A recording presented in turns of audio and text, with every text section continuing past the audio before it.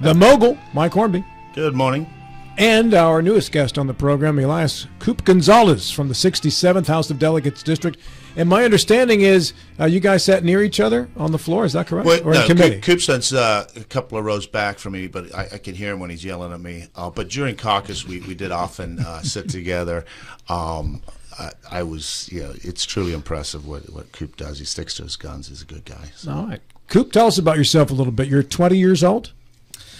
Yeah, well, first off, I just want to say thanks for having me. And, I'm 20 years old. I started my campaign when I was 19. I filed the paperwork. And it wasn't something that I really was gung-ho, like really wanted to do. But the guy that was representing me, he was my neighbor from right across the street. And I found out that he didn't have any primary opponent. No Republican was going to run against him in a district that I knew was winnable. Who was it? It was Delegate Cody Thompson. Okay. And he's very radical all the way to the left, as far left as you can get.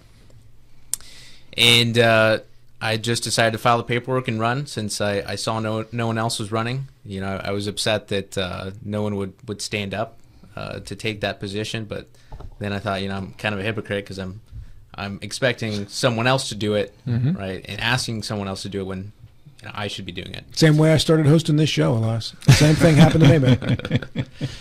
So I really feel like that's where God led me, and it wasn't easy going through 10 months of being a candidate because I've volunteered in campaigns before. I'm familiar with the process, but it's totally different being the candidate.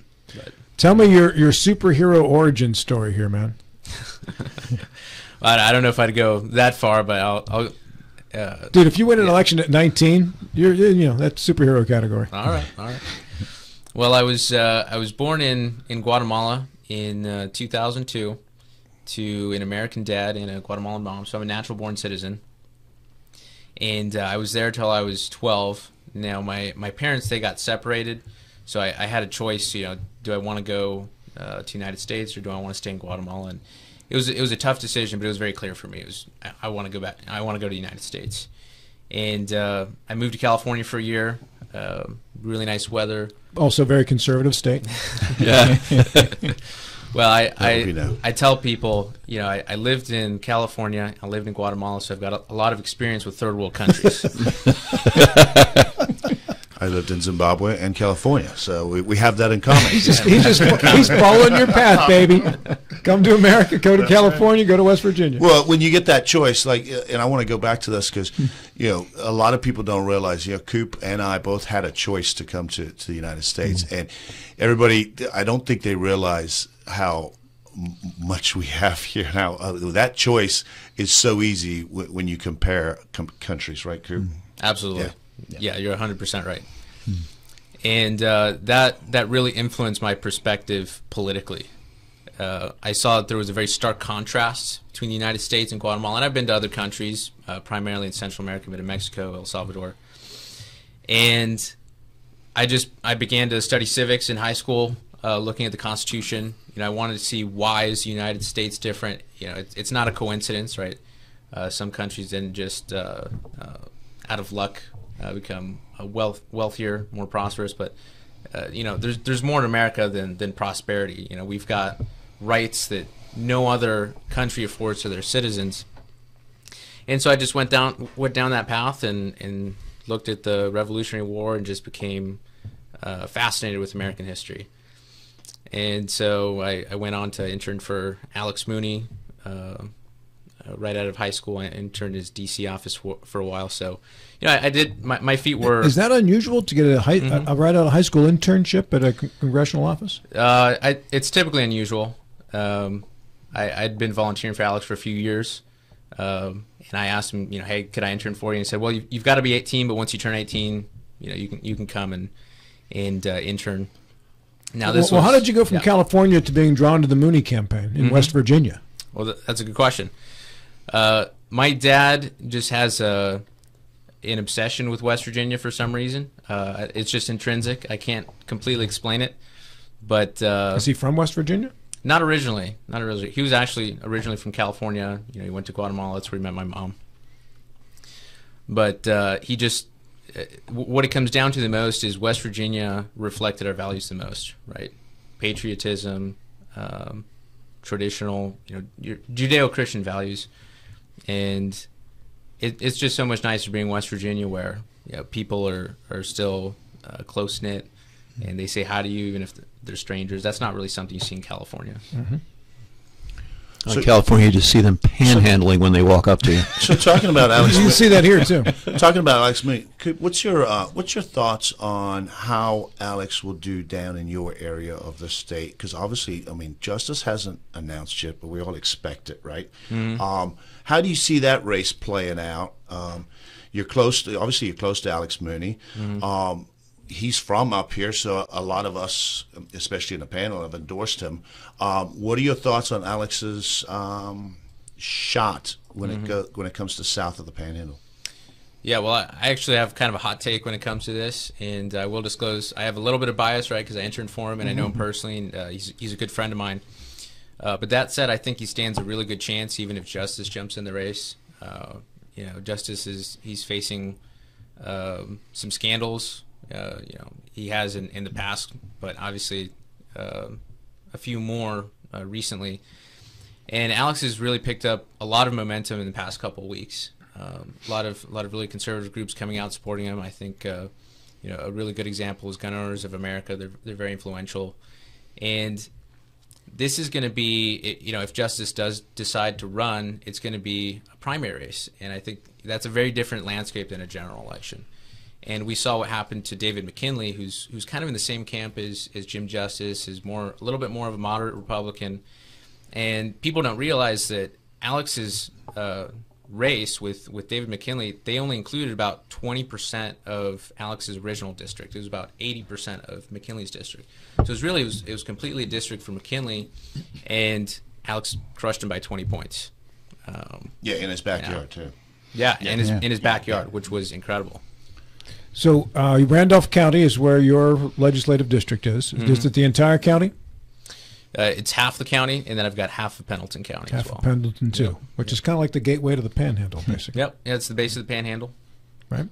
All right, so let's talk about what legislation was important to you, Elias, while you were in Charleston this year. I know that you and Mike disagreed on Form Energy, for instance. Mm-hmm. Yeah. We disagreed on Form Energy, but at the end of the day, I know that Mike made his vote based on what he thought was best for West Virginia, and I respect that. Why did you think it wasn't best for West Virginia, Form Energy? Well, I just don't think it was done with enough thoroughness. We should. The thing is, they're going to create 750 jobs allegedly, but a lot of those jobs could go to Ohio and Pennsylvania. And just generally speaking, I'm a free market economist. I study economics in college. I'm at Liberty University right now, and I don't think it's the proper role of government to give money to businesses. Even if it wasn't a leftist company like Form Energy, it's just not something I think the government should be involved in. I would have rather seen that money just sent back to the people, had a bigger tax increase. I think that would have created more jobs. Decrease, you meant. You said bigger tax increase. I know you didn't mean that. Yeah, bigger tax cut. Bigger tax cut. That's what I meant to say. So bigger tax decrease, and so I think that's the route that we should have taken. Just me personally. Matt Miller. I want to go back to when you first jumped into. All right, hey, I'm feeling like a hypocrite. Somebody needs to run, so it may as well be me. Did you go in with an expectation that you were going to win? Or as your mindset. All right, I'm going to go do this. At what point does it kind of become? I got to be in this to win this now, not just in it. Yeah.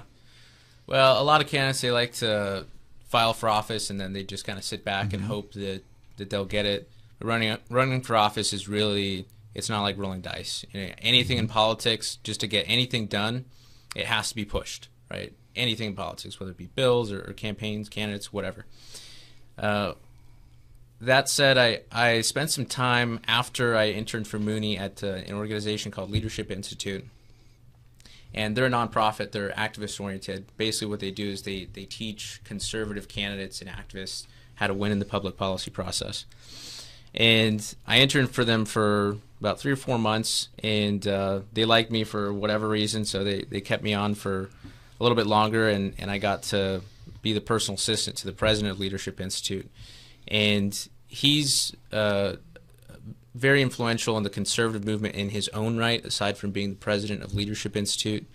His name is Morton Blackwell. He's the senior most member of the RNC, as well as I believe he's the chairman of the Rules Committee of the RNC. And he's just been involved in conservative politics forever. I mean, he worked for Reagan. He was involved with Barry Goldwater way back in the day in the 70s. And so I was able to just have this hands-on experience with Morton Blackwell, a guy who pioneered a lot of the campaign tactics that we use today. So I felt that really helped me in terms of just technical skill, and then also just conservative philosophy. So to now be 20 years of age, you win the race, you are stepping into the West Virginia legislature at such a young age. What was that like? Mm-hmm. Well, there's definitely a steep learning curve, although I think that goes for anybody, whether you're young or old. But really, it was just a humbling experience, just coming in there, and I didn't really feel like I was a legislator for the first couple weeks. I felt like I was just But he sure did look like a legislator, because he's got some suit game. He's got the three-piece down. Between Coop and I, we were dressed it to do business. So I appreciate it, Mike. Between Coop and I, we were dressed to do business. We were trying to glom onto his good looks. No, I will tell you. I want to, because I do want to tell Coop. Coop kind of. He kind of made a friendship with Pat McGeehan while you're down there. Pat's the philosopher. So Pat sits right behind me. Pat's the only delegate who quotes Plato on a regular basis. He's awesome. Let me tell you. Even Pliny the Elder. But I would sit there and listen to the two of them talk, and I was like, I'm not a philosopher, and I have no idea what they were talking about half the time. But it was truly impressive the way Coop could go one-on-one with Pat McGeehan, who I truly respect and is very smart in that philosophy. I mean, he's going to be a professor. So touch on how that friendship started, Coop. Yeah, really, it started in December when we were choosing a speaker. We all had to congregate the entire Republican caucus, and before we went in there to make that decision to choose our nominee for speaker, Roger Hanshaw, I got to sit down with a few of the delegates, and I wanted to get to know them because they're going to be my colleagues in the upcoming session. And I sat down next to Pat, and we just kind of clicked. And I told him I was studying the history of Roman civilization in college, and it wasn't something that I had to study to graduate. It was just an elective. And we just started talking about all kinds of abstract types of thinking, and Platonic philosophy and Catonic philosophy, right? Cato the Elder, Cato the Younger, and just the way that American politics has been influenced by Roman culture. I mean, you see it everywhere. Really, if you want to become an expert in really any institution in the United States, you have to learn Roman history. I mean, our legal system is based in Roman history. Right, the Latin language, I mean, very, very influential. Our governmental structure, I mean, even the architecture in our state houses is all Roman influence. And so we really bonded over just our obsession for Roman history, and we just talk about philosophy quite a bit. Now he's several levels above me. And you could probably tell that from listening to some of our conversations, but yeah, I like Pat a lot. Coop, let me ask you. What did not happen this year that you want to see happen in the legislature next year? What are a couple things you think West Virginia needs that did not happen? Mm-hmm. I think it's really in regards to education. I'd like to see the Hope Scholarship expanded.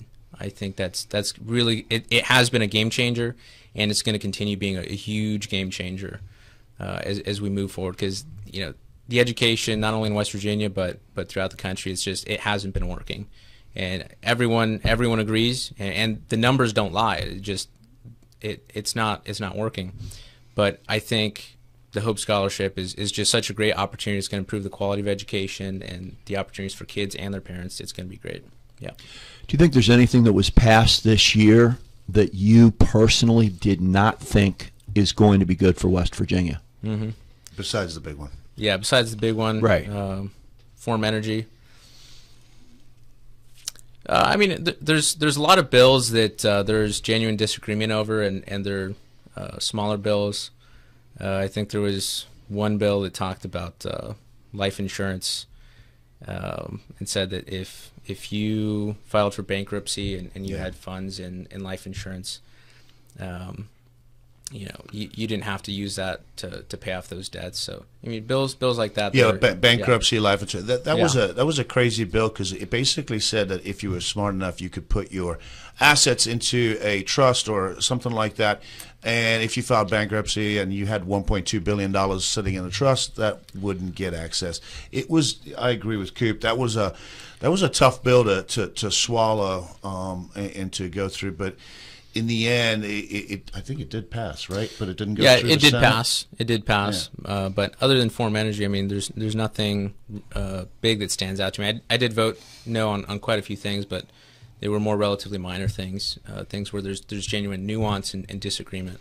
What was your thought on the marriage bill that we passed out of the House and then came back from the Senate amended? The way that it was amended, it was a good bill. Yeah. The fact that there's no limit on how young someone can be married in the state of West Virginia was actually kind of crazy to me. I mean, that's pretty odd, right? Now, originally it said that you have to be 18, and that's perfectly reasonable and logical and moral.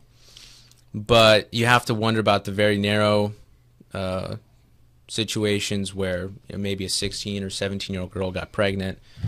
She should be able to, because of the age of consent, right? Yeah, because of the age of consent, she should be able to get married. Right, the state shouldn't force her to have a baby and go unmarried.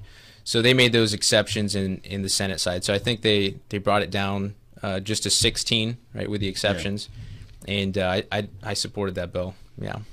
Is there any bill you'd want to propose for next year that you think would really be beneficial to the people of West Virginia? Mm-hmm. Well, I only was the lead sponsor on a couple of bills this time around. I had a TikTok ban. that got some traction and got it got through one committee, I believe, or it went. Yeah, it was discussed a lot, right? I hope that's not for state workers, because that would really increase the amount of work they get done if they can't watch productivity. TikTok. Yeah. I think they ended up adopting the governor's bill, which is it was just on government. It encompasses, right? It encompasses TikTok, but I think it should be a little bit more specific to that.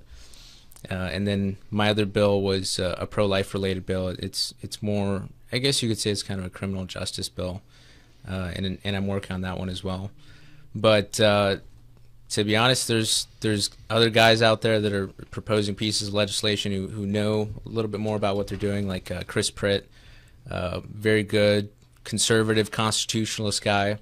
He's proposed a lot of legislation to strengthen our constitutional rights, things like that.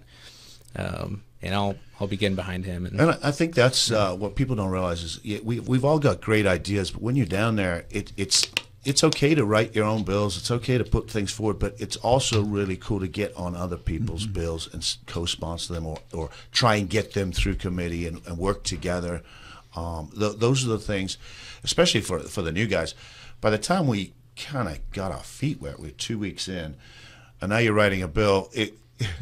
You're behind the eight ball. There's 1,000 bills already submitted. So, how much of that is someone who's leading a bill coming to you and saying, "Hey, I believe you and I share some of the same thoughts. Let's talk about co-sponsoring," or how much of it is you maybe approaching that? Give me the quickest answer you can have, because I have a surprise phone call. I think initially it's very much like that, but once you get into it, you really start working with people. You build relationships. You hear about bills. You read bills, and you're like, "I want to be on this bill." Yeah. And so you approach them. Yeah. All right. All right. To the phone, I've got a surprise delegate guest here in the final minute or two that we have. Delegate Pat McGeehan is hanging on. Pat, I got Coop and Hornby in the house.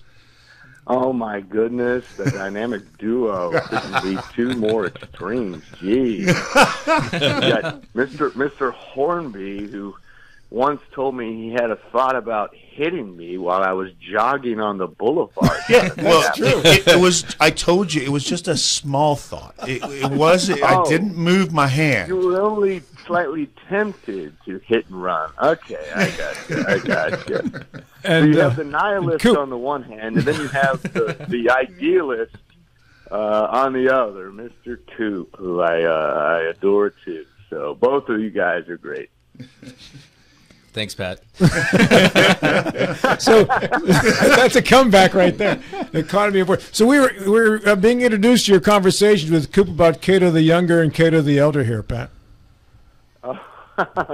Yeah, that was a good conversation. I was really impressed. He's very well read, especially for his age. Coop, So, Coop, what did you get from this guy during the legislative session? What did he mean to you? Mm-hmm. Well, one of the things that I appreciated from Pat is obviously I have very strong opinions, and I made them very well known, as Mike knows. But one of the things that Pat really did is he challenged a lot of those beliefs, and Pat really made me, stand more firm in the things that I originally believed in some ways, and then in other ways really challenged me to maybe rethink, where I'm coming from, and I really do appreciate that. Pat, I appreciate you calling in real quick, man. I just wanted to make sure you got a chance to talk to Coop. And we're going to get Pat's bill through next year, right, Pat?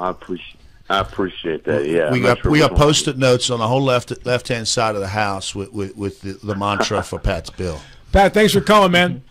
Oh, thank you. See you guys. Yep, see you, Pat. Appreciate it.